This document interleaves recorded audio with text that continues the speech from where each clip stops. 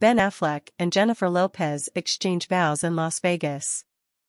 According to a Clark County marriage license, Jennifer Lopez and Ben Affleck, a superstar celebrity couple, were wed on Saturday.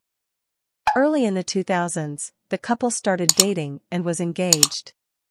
After splitting up and spending 17 years apart, they renewed their romance last year.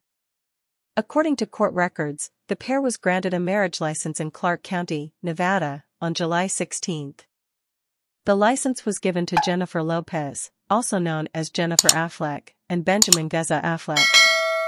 The couple decided to maintain a much more secretive relationship this time around. However, Lopez made her engagement public in April 2022 by posting a video on her fan page that featured a stunning green diamond ring. The Twitter account of Lopez now includes an emoji of a diamond ring. The completely unexpected proposal, which occurred as Lopez was taking a bubble bath, was further discussed by Lopez in a video that was posted a few days later. She recalled that Ben had entered the room and gotten down on one knee before saying something that she would never forget. "And it was the most ideal moment," she recounted. "And then he pulled out a ring and asked, 'Will you marry me?'